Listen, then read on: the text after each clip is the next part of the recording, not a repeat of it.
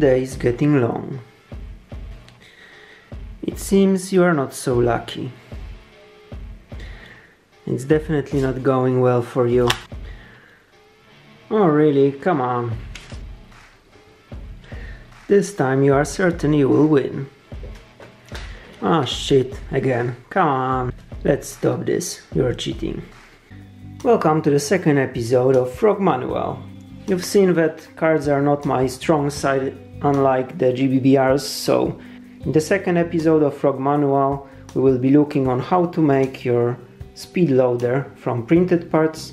You can of course get it with the magazines from Frog Engineering, or you can print them yourselves and assemble it according to this manual. I will also explain how to use it, how it works, and yeah, it works for all the Frog Engineering magazines, not only the FMEG 556, but also for HK 417 and Pistol Max, and all other upcoming magazines from Frog Engineering. First I will show you how to assemble one, and then I will show you how to use it, with some additional information.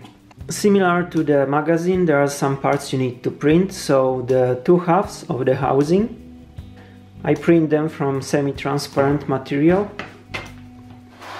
Then there are 5 internal parts: the BB separator, the cap, the lock, the pusher and the main wheel. You also will need a 6mm hex key, buy it wherever, spring 6mm in diameter, the wire is 0.5mm, it does not have to be, but this is the leftover spring from FMEG, and I'm using 6 coils of this spring. You will also need 6 M2.5 nuts and 6 M2.5 screws, this type 14mm long.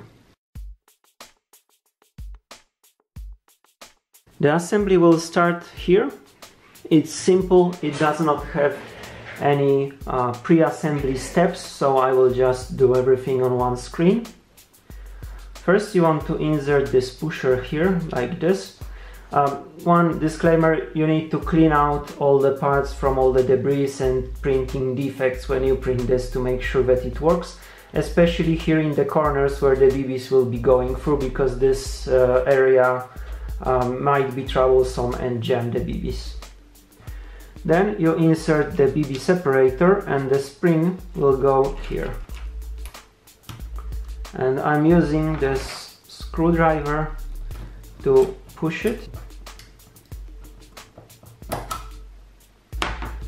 so that both ends of the spring end up on these half spheres on the housing and on the BB separator, and you want the ends of the spring to be flat.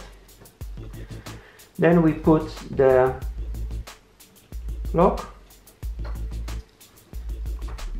the cap, and finally the wheel goes here like this.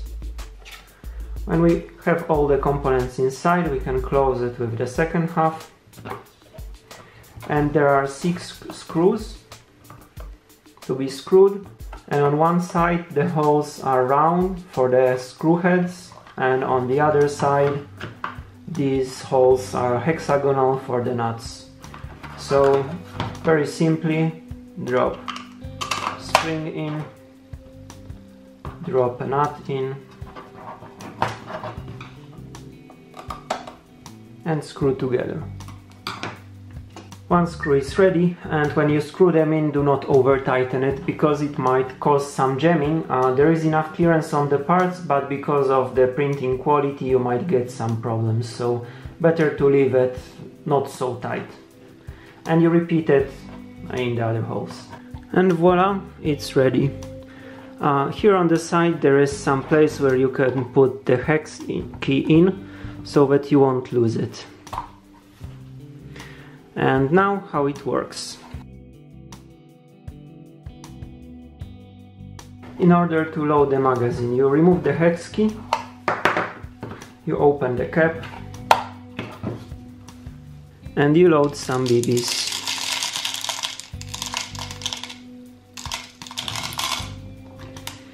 Then we can close it.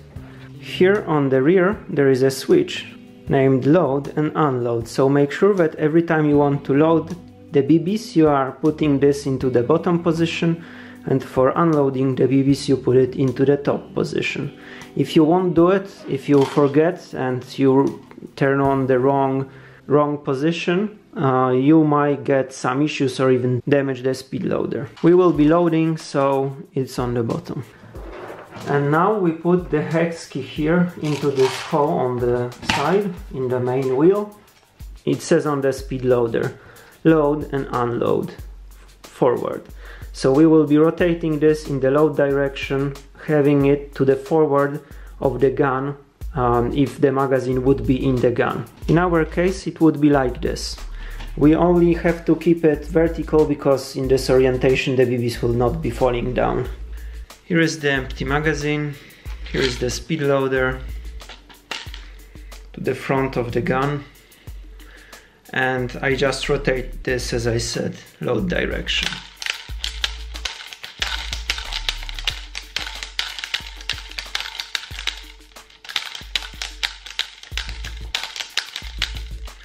Yeah, so you can see the BBs are in, and for each full rotation of the wheel there are 4 cutouts, so 4 BBs will be loaded into the magazine.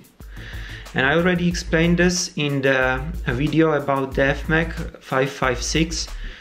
There is always the last BB that is going to be possible to be pushed in, because there has to be some space to compress the spring in case you are inserting this and the slide is forward on the gun.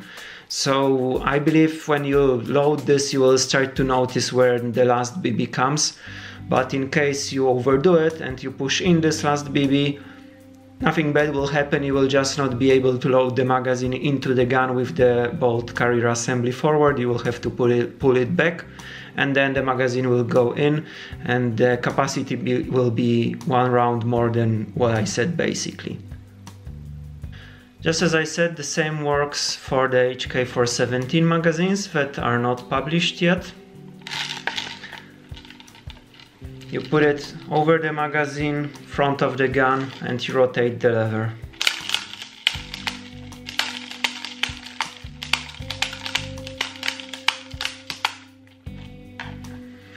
And the BBs go nicely in.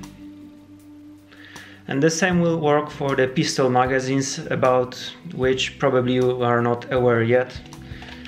So again, forward to the front of the gun, put it over and rotate. Yeah, the BBs go in. One more important thing is that you probably noticed there is this BB separator that is moving inside, and it's a very important part because it allows only one BB to go into the wheel at one time. If there will be more than one BBs going inside, that the speed loader will jam. This is the reason why we have this switch here on the rear to allow the BB separator to work. So it has to move, and if you overload the speed loader with BBs so hard that there is absolutely no space for this to move, you will also run into some problems. So don't overdo it. The best, try yourself and you'll see what works. Yeah, but remember about this, this is very important. For the unloading, we put the switch to the top position. And at first it might be a little hard before the parts break in, so you can use the hex key to push it. And exactly the same procedure. I put the hex key in, I take a loaded magazine this time, put it over it, and sometimes if the magazine is really full I will not be able to push it down, especially in this case that I have one more BB than intended capacity. So I need to start rotating the lever till the moment that the speed loader will go down, of course in the unload direction. So this is the tricky part, because right now if the switch is on top, I'm actually able to rotate it in the load direction, which will cause jamming. If I have the switch on the bottom position, I'm able to rotate the wheel only in one direction, so it's safer. So beware, if you are unloading, look at the arrow rotated this way. You see that when I rotated this, it automatically went down, and right now it will start to remove the BBs, and you can see them appearing here on the top. And there will come a moment when this wheel will stop rotating, so I'll show you. Don't use a lot of force. Right now I feel there is some resistance. This probably means that it's empty and the wheel catches against the follower in the magazine. So let's see. And you can see the orange follower is on the top, the magazine is empty. So the wheel was pushing against it. So if you feel this resistance, that's it, magazine is empty. And that's how it works. So it allows you to easily load and unload all the Frog Engineering magazines for GBBRs. And when unloading the guns, the BBs are not getting damaged, so you can easily use them after loading them again. This allows you to switch between the weights of the BBs quickly if you need to, or just format the magazines. Information regarding the materials and models is in the description. Thank you for watching. Please like, subscribe, comment, share. And in the next video I'll show you how to assemble the conversion in WE AR-15 type of guns. So be sure not to miss it. Thank you and bye.